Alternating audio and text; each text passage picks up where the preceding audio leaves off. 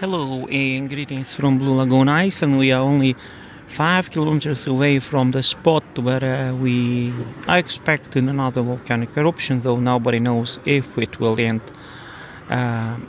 in eruption or in a simple dike intrusion, as it was back in November. But the land rise continues, though at slower rates. And there are more earthquakes taking place comparing to a week ago. Now we have 60 earthquakes per 24 hours. A week ago we had 30 earthquakes. So tension is building up, though the fact that the rate of land rise decreased is somewhat contradicting. So we don't know for sure when the eruption will take place, but there is a great likelihood that it might happen soon. The tolerance limit, according to the Icelandic Met Office, would be this weekend, like the sufficient pressure to trigger the eruption would be reached by the end of this week, they say. But you never know, it's nature. As I told you earlier, the last land rise in Krapla in the north during their eruption series ended with no eruption. So you really don't know what is going to happen and when and how long time it will take.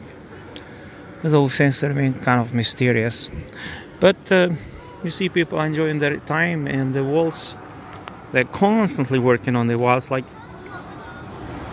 there you see them, like above Blue Lagoon at some 3 kilometers distance. You see a truck driving by the walls. So they're working there on the top of the mountain to increase the wall, because and that is a site of the last eruption, that's where we expect eruption as well.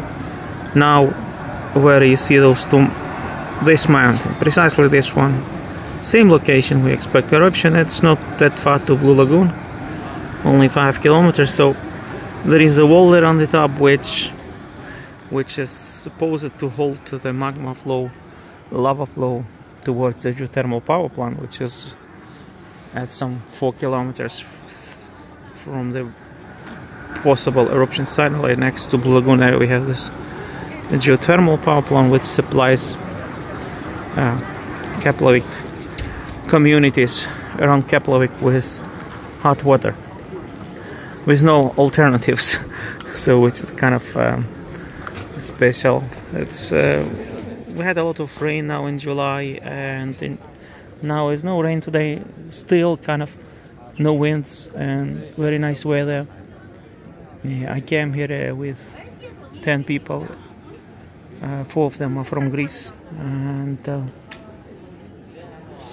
two from China, Shanghai, and some from the US, and I gave them here 2.5 hours, and people are enjoying their time here, and I'm just waiting. It's my job to come here, and I still have 1 more day to work. Tomorrow 1 more day tour, and then I will be gone for some days to Poland, to Gdansk, for a week. But if something happens in Iceland, I'll keep you informed. Blue Lagoon is somewhat crowded today. There is a line of people to the bar for the drinks, as you see. Quite many people. Actually, Iceland is quite busy in August because of cruise ships docking in Reykjavik. Some of them carry 3,000-4,000 people, and they all go for day tours. And the restaurant is also open. So I maybe come here again tomorrow and launch a drone or something. But as I see